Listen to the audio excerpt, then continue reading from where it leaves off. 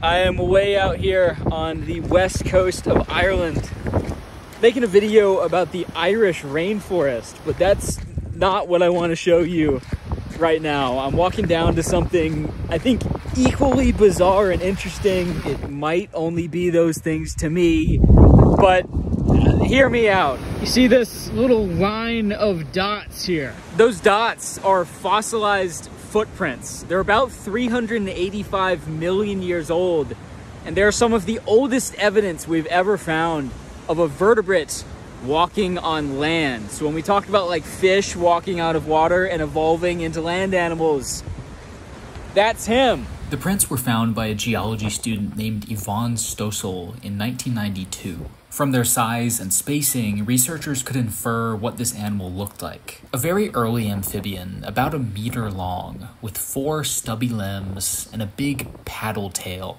It looks a heck of a lot like the giant salamanders we still have today. I am over the moon for salamanders. I think they're the coolest. I love going out flipping over rocks at home, trying to find them. A few months ago, I went to Japan to make a video about the Japanese giant salamander. So this is kind of like the original salamander, right? Before the original salamander, the only vertebrates were fish.